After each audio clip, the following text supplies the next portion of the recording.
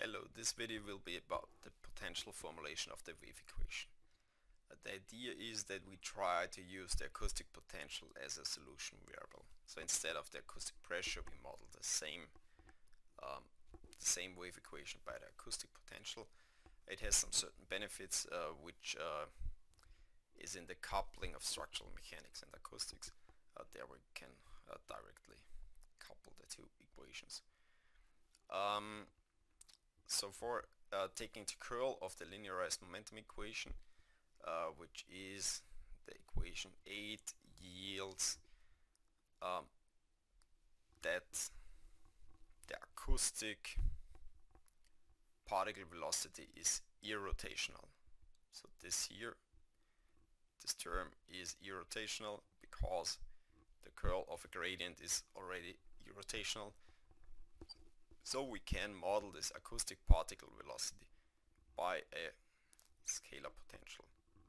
So one can write the velocity field in terms of the acoustic scalar potential like this, that the acoustic particle velocity itself is a gradient field, so itself is a gradient of a scalar potential. Introducing the potential again into equation 8 shows how the acoustic potential, the scalar potential, is related to the acoustic pressure, and that the acoustic pressure is equal to the base density times the time derivative of the acoustic scalar potential. Now inserting this into the equations, like in the continuity equation, and write the pressure in terms of the potential, like equation 15 before, we obtain the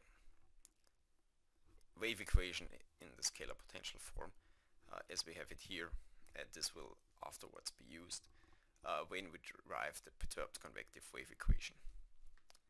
Thank you for watching this video, this very short outline on the potential formulation of the wave equation.